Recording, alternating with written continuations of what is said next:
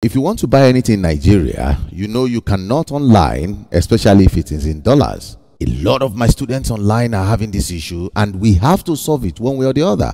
So today I'm going to tell you the 3 ways I buy things online from Nigeria, from my office here, with ease. Now, the reason why Nigerians cannot buy anything online is simply because the CBN disallowed of it.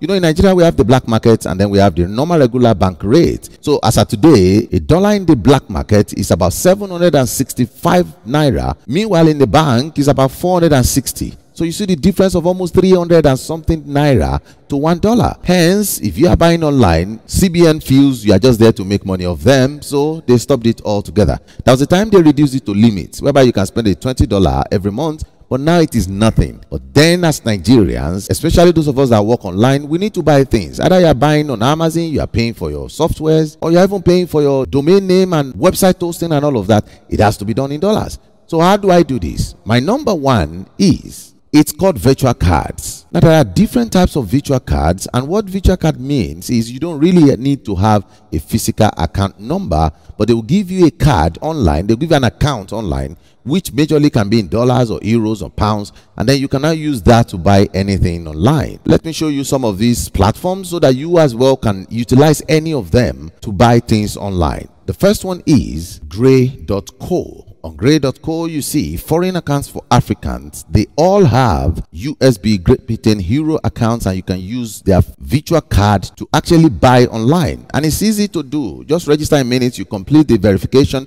which means you need to add your ID card and a few things like that. And then you get a virtual account, which add a debit card that you can use to buy anything in the world. The next one is ezocard.com. Now, ezocard.com, here as well, Visa and MasterCard prepaid credit card online shop. You can also use this as well. The new EzoCard service is only available on ezocard.com. So don't go to another thing like EzoCard. Look at the spelling here, or EzoCards, or all of these funny things. It's real ezocard.com, and it's very easy to use as well. You can get the green card, you can get the brown card, you can get the gray card, orange card, depending on how much you want to transact with and all. And this will allow you to buy things online even from Nigeria without any hassle. But we have GPay as well, which is for Africa. GPay.Africa, that as well allows you to use that debit card for easy spending. But I can tell you that these scenarios, all of these websites, they are not 100% guaranteed. I'm not saying they will steal your money, but I'm saying there are some websites who will not allow you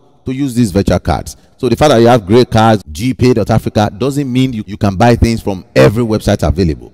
The next set of 3 websites I'm going to show to you, which I use, they would allow you to buy things 100%, no limit, week in, day out, year in, year out. The first one is the UBA prepaid card. Now, I'm going to show to you how to go about this very quickly so you can also get yours. It's very easy to open. All you have to do is go into a UBA bank. You don't need to have an account with them. If you like, you can open a savings or current account, but you don't really need that for a prepaid card. You tell them you want to open a prepaid card. They're going to give you the forms you fill.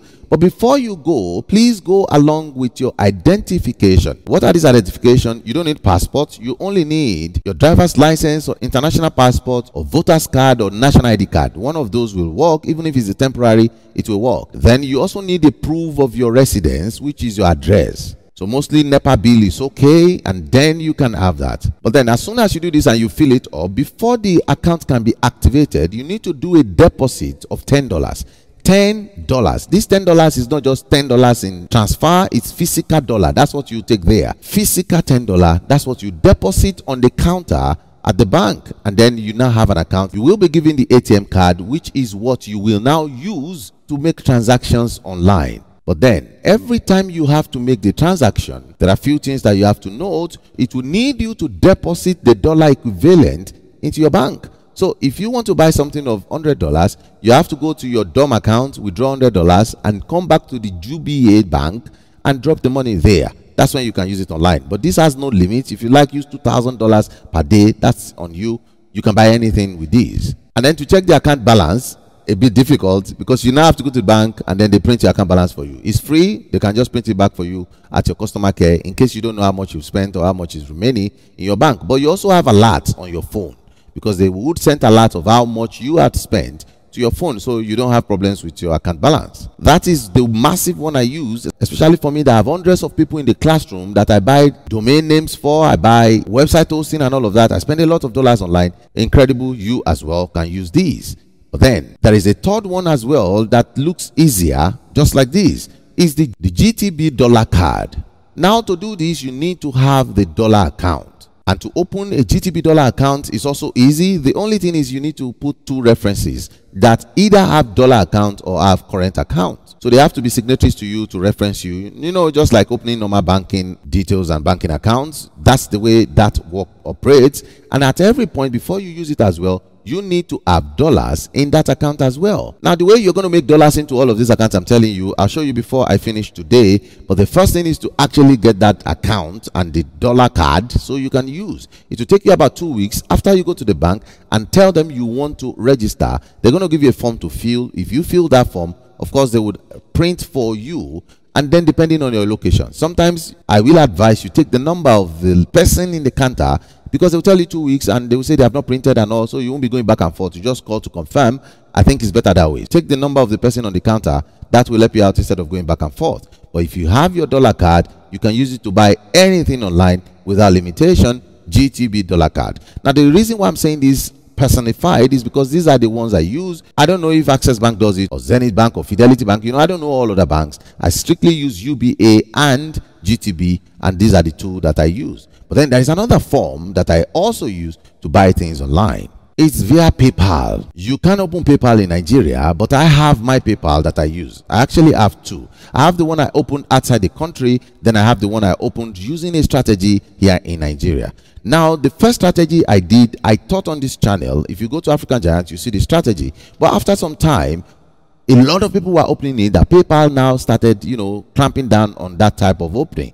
But I have another style that I have not taught on the channel. And the reason I'm saying this here is because every time we have these hidden strategies and we teach it on YouTube, all other YouTubers will come and copy it, and then everybody's doing the same thing, and then they are going to clamp down on it. It happened when we opened ClickBank, happened when we opened Digistore, happened on PayPal. Anything I open now from a back channel, I don't really teach it loudly. And I'm sure you can pardon me for that, because I don't want this new way to also be banned. But if you need it on a personal note, without me putting it on the platform, without me putting it on YouTube, I can give it to you.